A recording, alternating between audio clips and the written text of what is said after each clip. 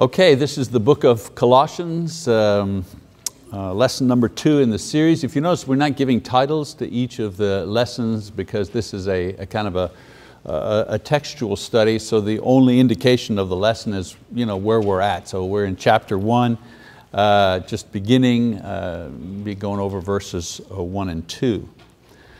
So last time when we got together for this class, we began with a summary of Paul the Apostle's ministry, beginning with his conversion and ending with his death in Rome in 67 AD. The idea being, if we understood a bit of the history of Paul's ministry, we could more easily put this letter into context. I also mentioned that when he was in prison, in Rome the first time, he wrote several epistles, one of which was the letter to the Colossian church. He wrote this one somewhere around 61 to 63 AD. We also learned that this church, this Colossian church, had probably been established by Paul's associates, Epaphroditus and Timothy, while Paul was in Ephesus for an extended period of time during his third missionary journey, again around 56, 57, 58 AD. I mentioned that Ephesus was near the coastline and Colossae was about 100 miles inland. So Paul, while he was in Ephesus, sent out these two evangelists to try to evangelize the area, and it seems that one of the churches that they planted during this time was the church at Colossae. So this congregation, after several years, was running into some doctrinal problems, and while Paul was in prison in Rome, Epaphroditus informs him of a certain heresy that was raging in this particular place. Now I said that the false doctrine was a form of higher thought, a higher thought teaching whose proponents said that their teaching was a more elevated form of Christianity, a more elevated form of the gospel. And as I mentioned last time, this new doctrine included various features. For example, the worship of angels, the observance of Jewish laws and certain traditions, the undermining of the apostles' doctrine. These teachers were saying, well, Paul's not much of an apostle. Are we really sure he's an apostle? And his teaching, is it really credible? Perhaps you ought to pay attention to our teaching. We're bringing you something new, something more sophisticated. This was the approach. So while he's in Roman prison, Paul sends a letter to these Colossian brethren in an effort to demonstrate the all-sufficiency of Jesus Christ and His teachings over the false wisdom being taught to them by these heretics. So in our lesson today, we're going to begin the actual study of the epistle itself, the epistle to the Colossians. Notice the very simple outline of this epistle. The salutation, verses 1 and 2, we're going to cover that today. And then the heart, the body of the epistle, all about Christ. Christ preeminent in relationships, Christ preeminent in doctrine, Christ preeminent in ethics, and then finishing his letter with a conclusion and greeting. So the thing that you notice about Colossians is that it is Christ-centered, and it has as its main objective to show that the true teaching about Jesus is the sole response to this and all other heresies in the future. Paul does not take on each point of the heresy. Well, let me tell you about angels. These are angels, and they, let me tell you about Jewish traditions and how they have no binding on. He doesn't go into a point-by-point defense of the gospel against the false teachers. He just presents Christ. He says, here, this is the teaching. Compare what you're learning to this and see which one has power, which one has authority. So we begin chapter 1, verses 1 and 2.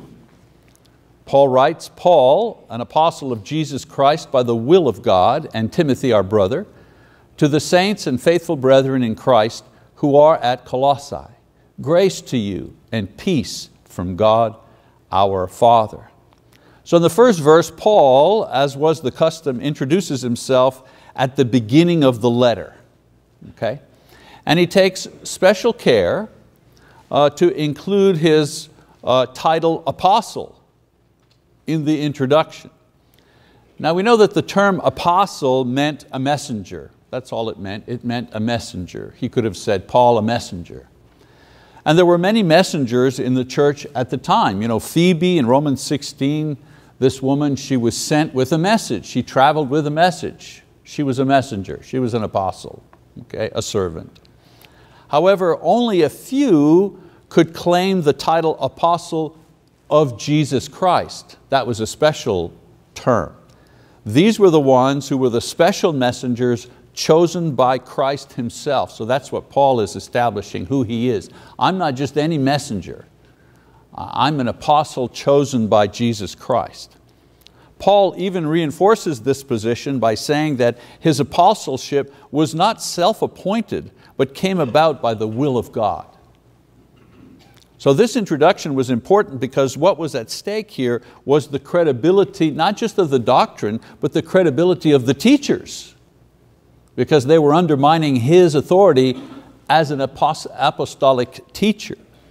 So Paul is going to go on to give authoritative teaching, so he wants to establish his credentials right from the start. This is not just any message here, this is not just any messenger, this is a messenger chosen by God to send you this message. So it's like, you better pay attention to what I'm saying, because what I'm saying to you comes from God. Now he mentions Timothy, but he does this as a courtesy, because the people at Colossae, they knew Timothy. But Paul does not include him as part of the authority base for what he's going to be teaching. Timothy's role is that he is a brother in the Lord, and that's his connection to Paul and the Colossians. You know, I'm Paul, I'm the apostle by the will of God. Oh yes, and I'm with Timothy. You know Timothy, he's one of you people. And he's with me. Okay? Verse 2. In the second verse, Paul recognizes the brethren to whom the letter is sent. He calls them saints and faithful brethren. These are not two separate groups, but simply a reference to the different aspects of the same group. They were saints. The Greek word here meant a holy one or a separated one. Those made holy, how? Well, by the blood of Christ. Those who were separated from sin, how? Well, by the cross of Christ. All Christians are saints, not exceptionally holy or martyrs, you know. We see this in the Catholic Church, for example. I remember growing up, my aunt, her favorite saint was Saint Philomena. And she had pictures of Saint Philomena, and she had a calendar with Saint Philomena because there was a special holiday, special day in the year was for her favorite saint. And then one day, the Roman Catholic Church decided, well, you know what, Philomena, she's not really a saint. She's not really a saint. So they kind of brought her down a couple of notches. She was venerated, she was important, but she was no longer a saint. They took away the special day. I remember my aunt being pretty upset with all of that. All these years buying the holy pictures and the calendars and everything, poof, all gone up in smoke. Well, I say this to say that in that system, that idea, saints had a higher, they were holier than the rest of the people. Miracles were attributed to them. But in the Bible, the word saint simply denotes a person's relationship with God.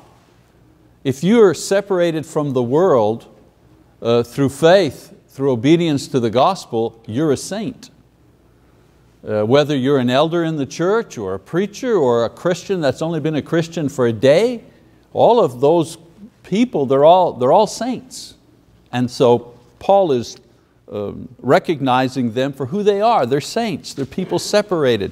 And then he calls them faithful brethren. This referred to the relationship that all Christians share with one another. So the saints portion is the relationship we have with God.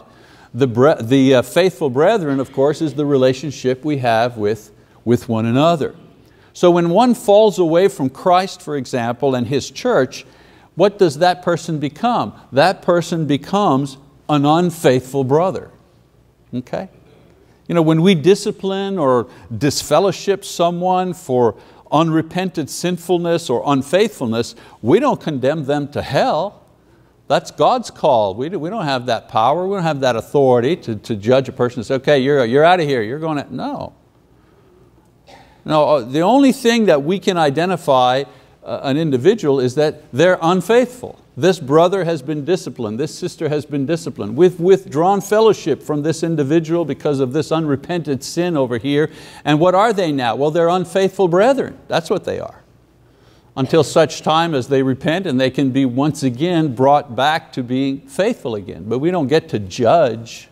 God does that. He gives us the authority and the responsibility to discipline. Okay?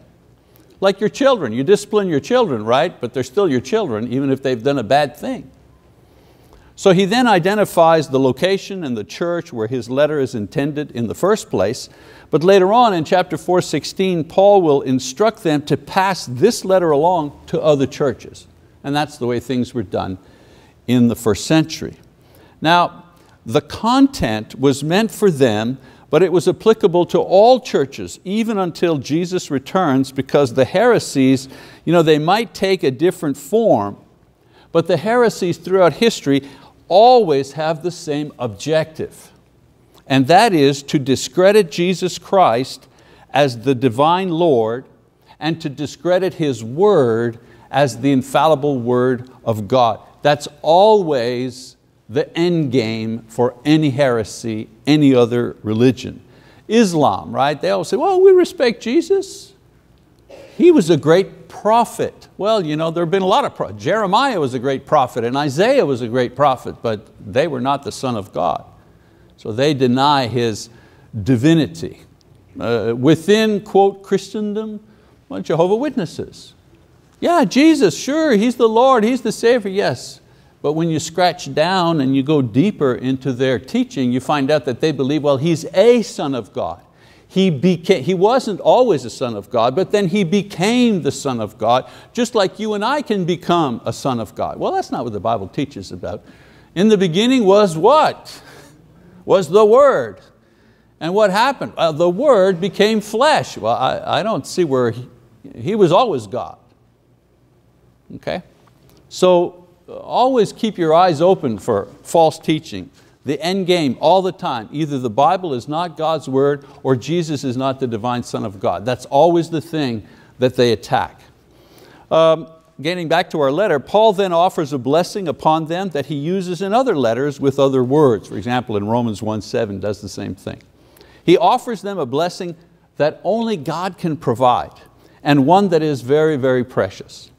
Prosperity, health, long life, many children, the respect of other people, all these things are blessings indeed, but grace and peace, these two blessings exceed all of the others. Grace, God's favor, God's gift of forgiveness, God's acceptance regardless of your imperfection, God's promise of eternal life. These are only possible because of God's grace, because of His attitude, because of His kindness and mercy. One thing that Paul does, he takes a lot of ideas and he squeezes them down into just like single words. They're like key words, okay? Well, grace is one of those words. When he's talking about grace, he's not just talking about God's attitude, God's mercy, what God has done for us. He's also talking about all the blessings that we receive because of God's grace. And he scrunches those down into a single word. So when he says grace, he means all of that other stuff at the same time. And then he says peace. Well, the felt result of God's grace is peace. Peace of mind, peace within one's soul, peace with other people, peace with oneself, and of course, peace with God. All of the benefits of God's grace. So God's grace are the benefits, and peace are how we feel about those benefits, what those things produce in us. So taken together, these two are the very best gifts that God bestows on sinful mankind. And Paul mentions that they are indeed gifts that do not come from himself, but from the Father in heaven. In other words, Paul says, I'm not the one, me the apostle, I'm not the one giving you this, God is the one giving you this. Of course, these gifts, grace and peace, they're in marked contrast with what these people at Colossae have been experiencing with their new teachers and their new doctrines. There's a reason why he starts with grace and peace to you, okay? Because these people here in Colossae, according to Epaphroditus' report, these people are experiencing confusion about the way to receive blessings because of the introduction of worship of angels and intermediary spirit beings by these teachers.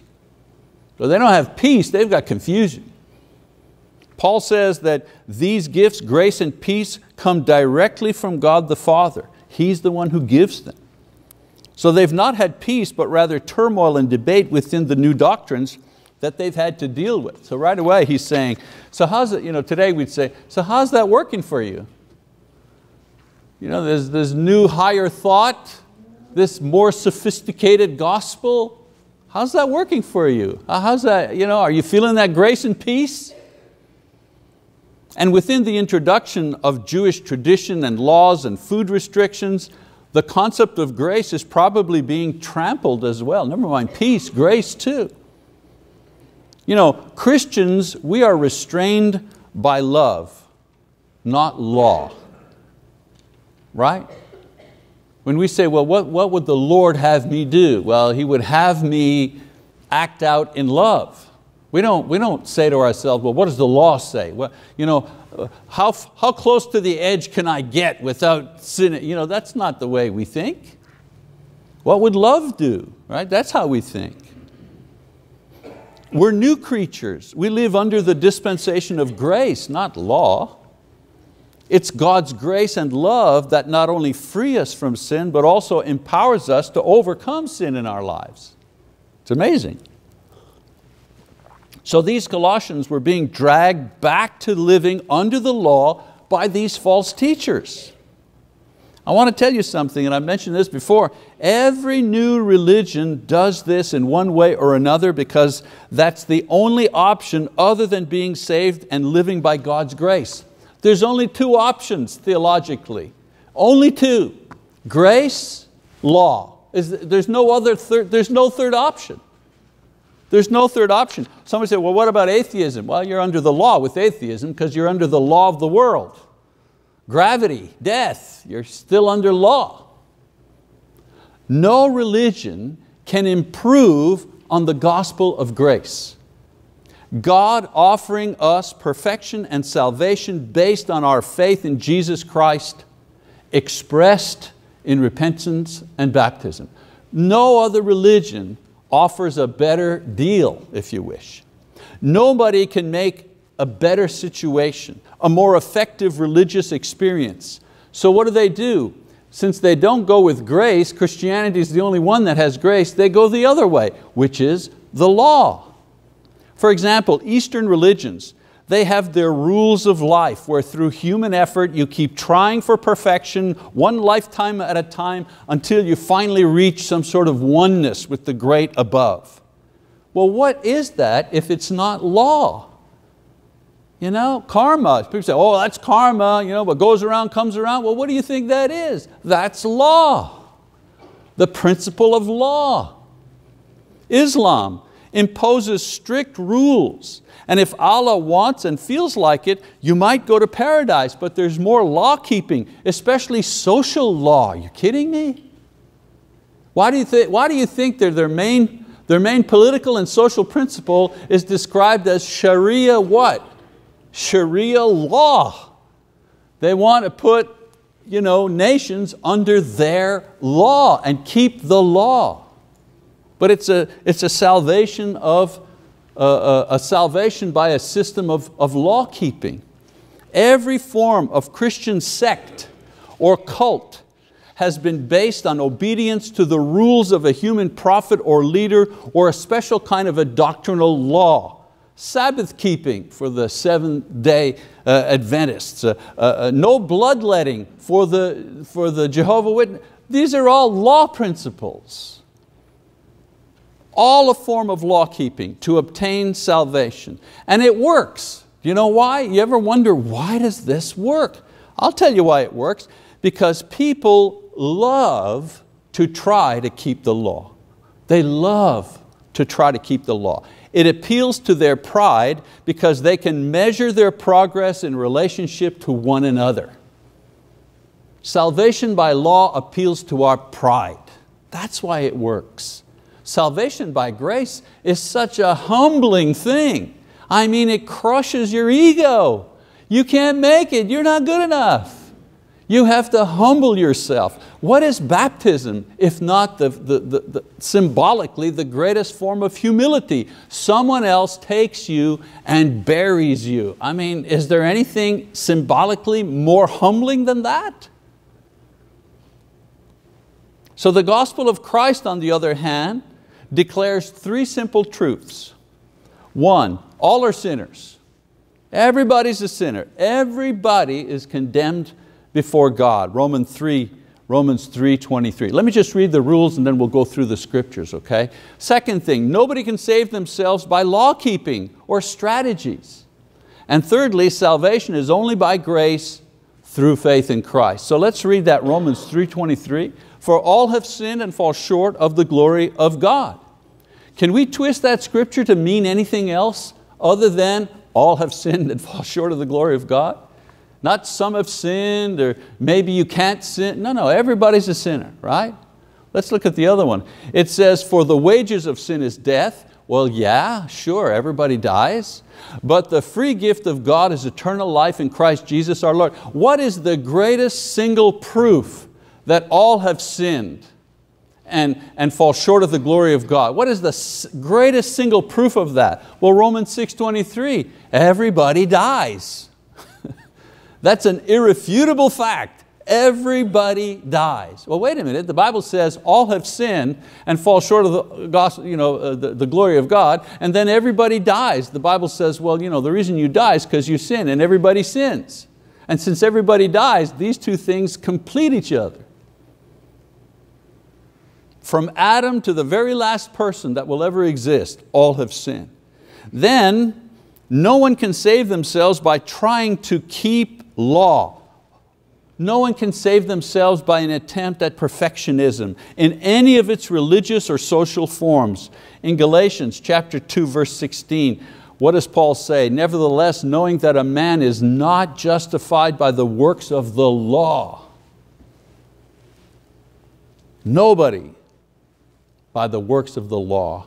And then the only way to be saved from the condemnation that awaits us because of our sins is through faith in Jesus Christ and no other. Does the scripture say that? Yes, Acts 4, and there is salvation in no one else.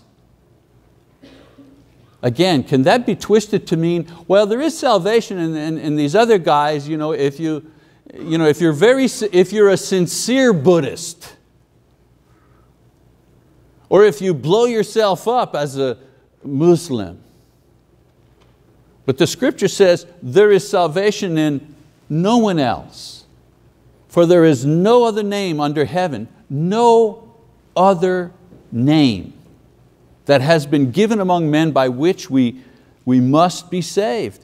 Very, very specific here.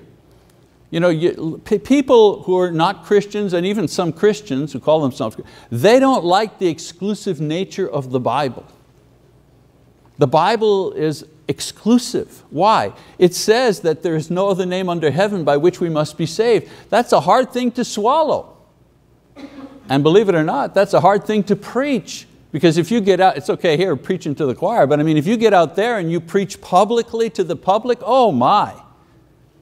You'll have people say, oh, the Bible doesn't really say that. Really? Well, you read it. You tell me what it says. And then in Galatians 2:16b it says, but through faith in Christ Jesus, even we have believed in Christ Jesus so that we may be justified. How? By faith in Christ and not by the works of the law. Since by the works of the law, no flesh will be justified.